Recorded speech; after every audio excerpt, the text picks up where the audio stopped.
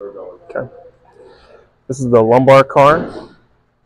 So you're going to put your back against a rig or a wall. You're going to keep your butt flat. You're going to keep your lower back as flat as you can to the rig. You're going to segmentally come off the rig each one. So thoracic and lumbar, one by one, just like this, all the way down till you kind of reach your end range and you start to feel like you're going to drift away from the rig. So you're going to keep your butt on there, go down, you're going to roll to the right. So you feel end range right there, then you're going to come back up segmentally towards the rig, and then you're going to go all the way across, side bend to the left.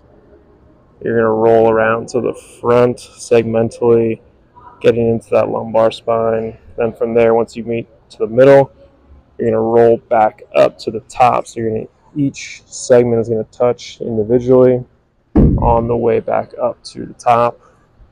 Then you're going to get to your starting position. Then you're going to go the opposite way. You're going to come back down segmentally again through the lumbar spine all the way down. Now you'll go to the left, roll into the left, all the way to end range, back up to the middle, side bend all the way to the right. Then come back around to the front, and then roll back up to the top segmentally, touching the rig each level. And that's the lumbar CAR.